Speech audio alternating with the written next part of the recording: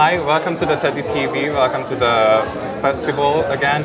Can you please tell us a bit about your time at the Berlinale as the director of this film festival? Oh, well, I was 21 years here, so there's a lot to be said. Yeah. But let's say this. Long before I was here, I had a close friend, which was Manfred Salzgeber. Yes. And that's a little bit how everything started with the gay teddy bear. Yeah. I did not attend the very first teddy bears, which were in the library. Yeah. But soon after, I was always present at the official party. Yeah. I supported it very much, right from the beginning, for several reasons which I will not want to get into. But all right. Yeah. There was even one moment when there was some pretty heavy financial problems with the gay teddy bear. Yeah. So I had tried to help out. By diverting some sponsor gold. Yes. Yeah. Don't tell it too loud. Yeah.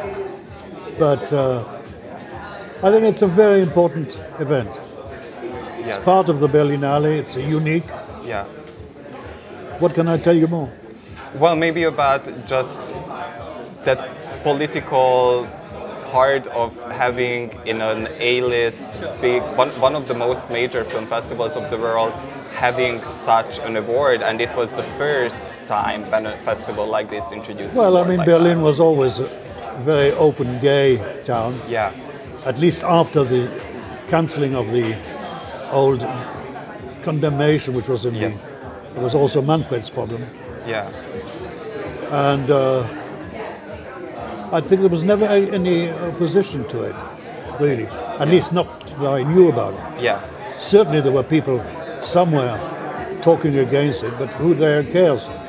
Yeah. I mean, even today, there's discrimination against gay people, so... Absolutely. That is part of the reality of our society. Yeah. But I had no hesitation whatsoever in supporting the gay teddy bear. Yeah. And helping as far as I could to make it. Yeah. And how do you see, from the very beginning, from that very first moment when the teddy was born within this film festival, the trajectory of this award, how did it develop and how did it provide queer filmmaking and queer lives with more visibility? Well, I think from the moment it started, there was also a gay jury, which was at the beginning maybe a little bit more underground, but it very soon became quite openly public, as far as I could see. And I mean, there was no discrimination whatsoever in those days. Of course, the best gay teddy bear was the one I received. Yeah. Tell us about that. Tell us about that was my last year. You getting a teddy bear. Yeah. Yeah. What did it mean to you? Still at home. Well, I'm proud of it. Yeah. It's part of what I did. Yes. I keep it there. It's at home. It's quite inside. Maybe there's something which between Wieland and me we somehow disagree a little bit. The gay teddy bear is on a stone. Mm-hmm. And for Manfred, this stone was one of the stones which in '68 were thrown in the streets of Paris by the May events. Yeah. Wieland denies this. Well, let's go and see. Yeah. Well, there are Pavé de Paris, they call it, you know.